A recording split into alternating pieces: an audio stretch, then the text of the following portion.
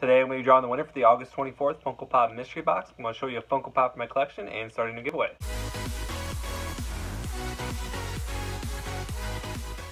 How's it going, guys? This is Joe with Don't Pop Beliven. Welcome to the channel. I'm going to get right into it and draw the winner for the August 24th Funko Pop Mystery Box. You had to put down Malcolm Merlin down in the comments and then also put your favorite villain. Alright, so I got the comments loaded in here. Let's see how many comments we had. We had a total of 60 unique comments, 60 of them in there.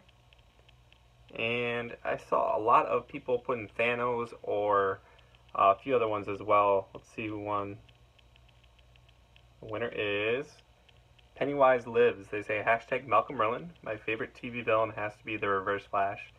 Flash is an amazing show along with Supergirl, Arrow, and Legends of Tomorrow. I love it when they do crossovers. This year's crossover is going to be epic. With Arrow coming to a close, it's going to be really cool to see what they do with the characters and the stories moving forward. The Flash should be a great season as well.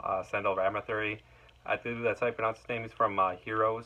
He played Mohinder Suresh on Heroes.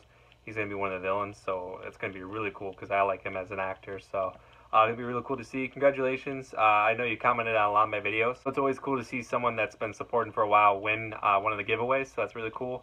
Make sure to message me on Instagram. I'll try to ship that out on Monday for you. And now I'm going to show you a Funko Pop from my collection. I actually got this about 4 or 5 months ago, I think. I got it when I got the Grant Gustin autograph on eBay. I think this one was like $80 shipped or so, which for the most part it's pretty much covers the pop and then his signature, because I think his signature is like 60 to 80. I haven't seen him at a convention that I've gone to, so I don't know the exact pricing for his autographs.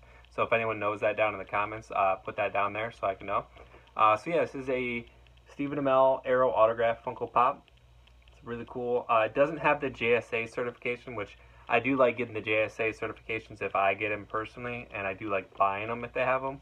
So this is one of my first few pops that I bought, so I didn't, if I had known about the JSA certification, I probably would have waited and got one with that. But it does come with their own certificate of authenticity.